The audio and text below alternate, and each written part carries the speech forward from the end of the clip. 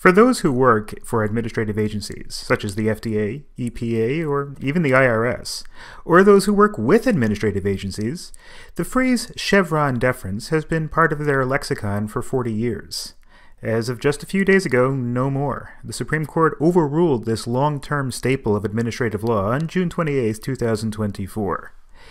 Administrative agencies, though managed and run under the President as part of the executive branch of government, draw their authorities from Congress. Enabling acts, by which Congress creates and gives authority to agencies, give the agencies their scopes, mandates, and authorities.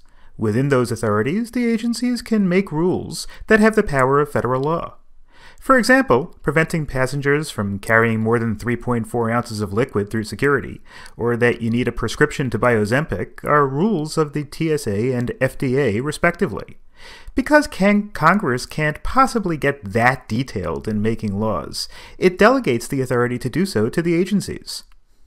Similarly, agencies sometimes have to interpret the law relevant to their scope. Tax laws are necessarily subject to interpretation, and so the IRS has to issue a constant stream of revenue rulings and private letter rulings to give their interpretations of tax law. It's this duty and responsibility where our case comes in.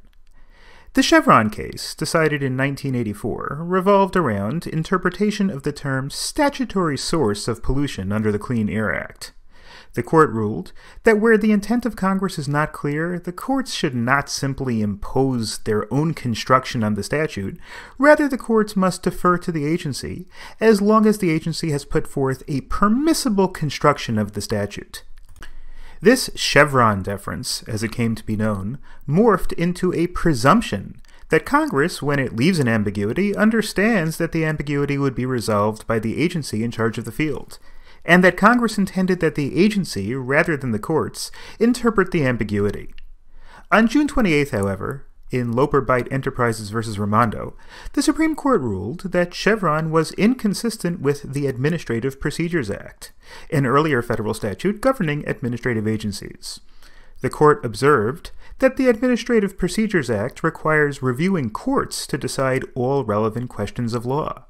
Although the court is fine with allowing agencies to make factual determinations about the cases before them, when it comes to questions of law or statutory interpretation, courts must exercise their constitutional duty to interpret the law.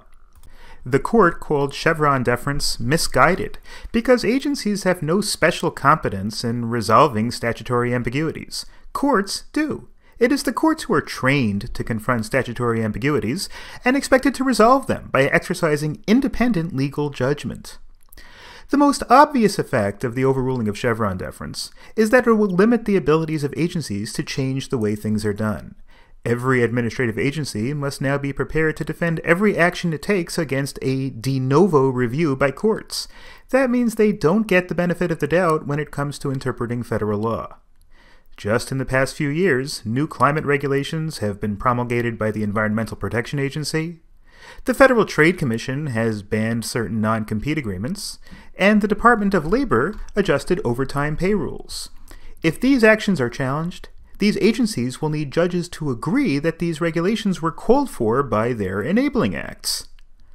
One potential positive impact of overruling Chevron is consistency and reliability for businesses. For example, the Detroit Chamber of Commerce observed that the decision will lead to businesses being able to plan farther out into the future across presidential terms. Under Chevron, with a potentially new president every 4 years, agencies were able to flip-flop in their interpretations of their own regulations regularly, and left businesses waiting until post-election to determine their business decisions. Now, moving forward, the decisions of what agencies will do require more certainty and must stand up to increased legal scrutiny.